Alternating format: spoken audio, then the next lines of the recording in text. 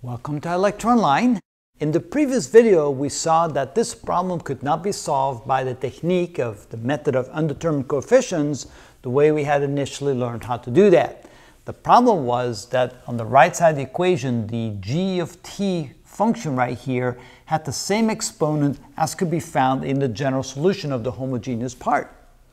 And therefore, the general format of the particular solution cannot be made to be as follows.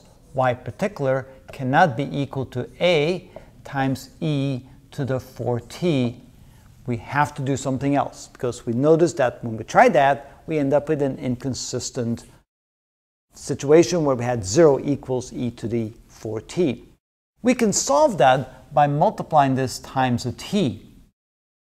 Now that will now become the general form of the particular solution, and now we're going to do everything exactly the same way.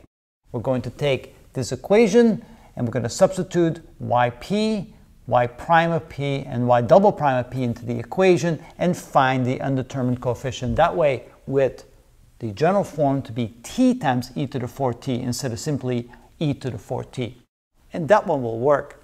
Now we still have to be careful. If, for example, our general solution had a t e to the 4t as well as an e to the 4t, then the next step would be to multiply this times t squared and just continue to work it out that way. And we'll see some examples later of that.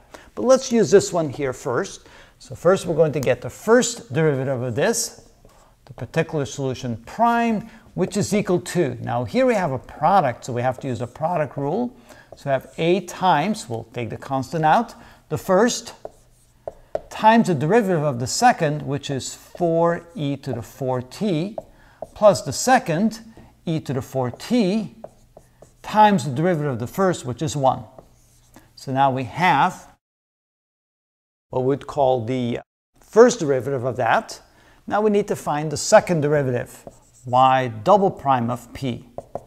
And so it still gives us a times. Here we have 4 times this product. So we end up with 4 times the first, t, times the derivative of the second, which is 4e to the 4t, plus the second, which is 4e to the 4t, times the derivative of the first. So I'm including the 4 with the 4e to the 4t here. So that's the first times the derivative of the second, which is 4 times 4, which is 16, plus the second times the derivative of the first, which is 1, plus the derivative of this, which is 4e to the 4t.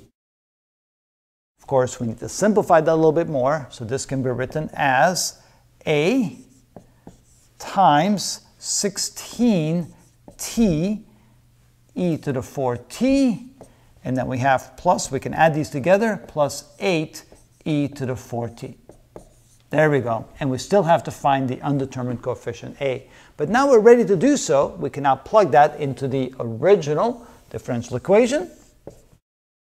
Y double prime is what we have right there. So it would be a times 16 t e to the 4t plus 8 e to the 4t.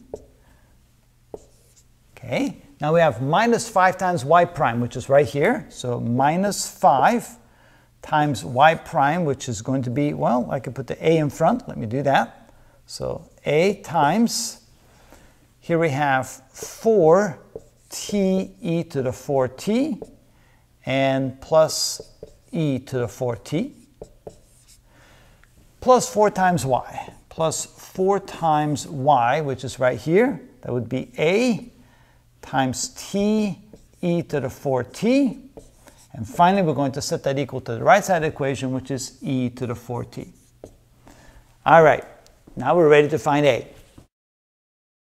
So we have terms that contain t times e to the 4t. We have one here, we have one here, and we have one here. And then we have terms that only have e to the 4t. We have one there, and we have one there. So we're going to add those separately.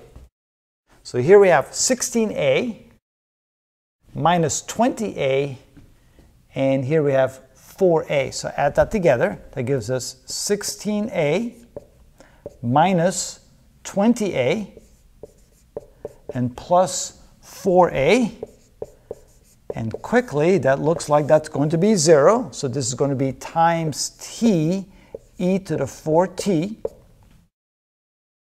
And then we add the other terms together, the ones that are associated with e to the 4t. So we have one here that would be plus 8a times e to the 4t. And there we have another one that's minus 5. So it would be minus 5a multiplied times e to the 4t. And that will then be set equal to the right side, which is e to the 4t. So notice on the left side here, since this whole thing is going to be equal to 0, I cannot do anything with that. That's simply 0. But on here, I have an 8a minus 5a, which becomes 3a e to the 4t is equal to e to the 4t, which means that 3a is equal to 1. So 3a is equal to 1, which means a is equal to 1 over 3. So now I have actually determined the undetermined coefficient, which is the coefficient right here, which means this is equal to 1/3 t e to the 4t. And this is now the particular solution of that differential equation. All I have to do now is add that to the homogeneous part of the solution, and so this becomes equal to c1 e to the 4t plus c2 e to the t, that's a homogeneous part, plus the particular part, 1/3 t e to the 4t. And this now becomes the general solution of my original differential equation. So now you know the trick, and you have to watch out for it. If the exponent here is the same as one of the exponents in the homogeneous equation, you then have to find a different way of expressing the general form of the particular solution. We simply take a e to the 4t and multiply times t. If that also appears in here, then you multiply times t squared, times cubed, whatever it takes to start finding the undetermined coefficient.